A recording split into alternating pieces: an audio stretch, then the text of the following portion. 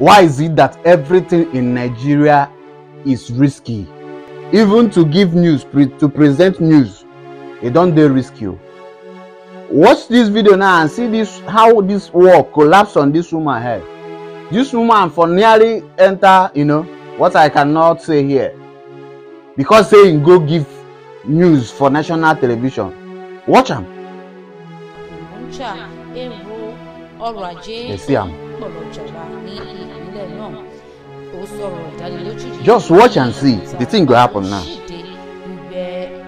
You don't they come, you don't they come, you don't they come, you don't they come, you don't they come, you don't they come. Wow.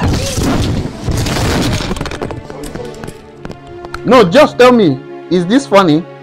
Is just national television, NTA and National Television Authority. Since I was born till now, these people, they've never upgraded their camera, their picture quality, their sound, everything about them. They've not upgraded since I was born. Why? Even upcoming skit makers, their picture quality and sound, they more beautiful than their own. National Television Authority. When I stop, they insult this country, I beg. Try to upgrade, buy better cameras and better this thing. This thing now way for this thing now flash. It not supposed to be flash, it's supposed to be green screen. Now they teach you now work. It's supposed to be green screen so that you can put any background you want, any digital background you want. Once you don't, even if na sky, you go put that place. Maybe you go print banner. Hey, oh, on a shame they shame me. Watch this video again. Watch them again. See how this thing. You know they're funny. You know they're funny.